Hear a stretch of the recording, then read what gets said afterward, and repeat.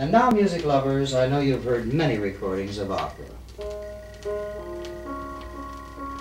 Up until now, it has only been possible to hear the recorded reproduction of the musical artist's performance. Through the electronic facilities of high fidelity, we are now able to bring you not only the opera itself, but also the reaction and comments of the audience and some of the reasons that they got trapped into going to the opera in the first place. Let's go inside and listen to a performance of Pal-Yat-Chee.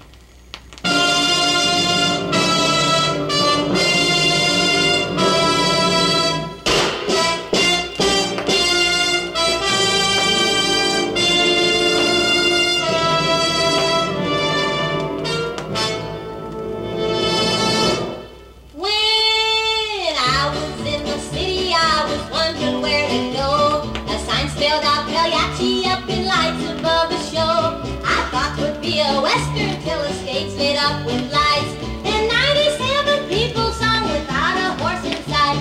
I couldn't understand them 'cause they spoke a foreign tongue, but I can give you some idea of what I think they sung.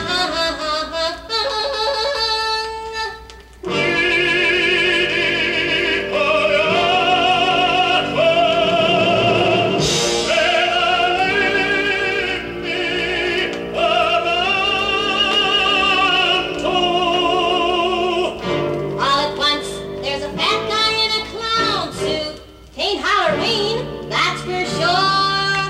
And this here feller, this punchy neller, begins to beller. Yodeler, like we all was be.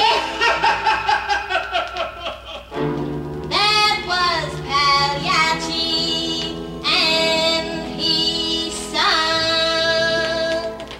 invested a tuba and some put a roll about Cuba. He sung about a lady who weighed 280. When she takes a powder, he just starts chirping louder, and he don't do a goddamn thing except to stand up there and sing. When I listen to Pal-Yat-Chee, I get itchy and scratchy. This sure is top corn, so I go and buy some popcorn.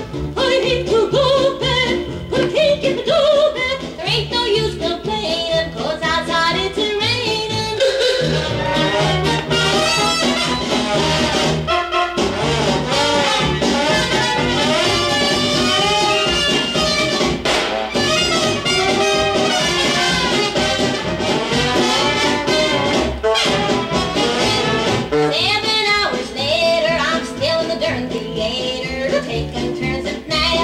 Waiting for something to happen. Pal-Yat-Chee, he ain't hurrying, but the folks on stage are flurrying, and it sounds like cats and terriers neighbor dance.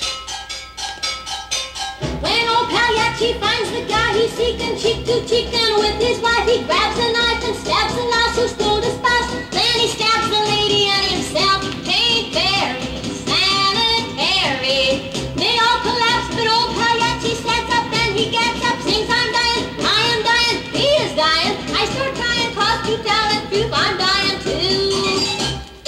As the footlights fade out, we see Pal-Yat-Chee lead out, but the dagger never caused it.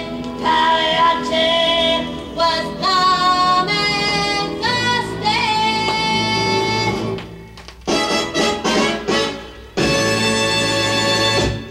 Thank you, Helen Trouble.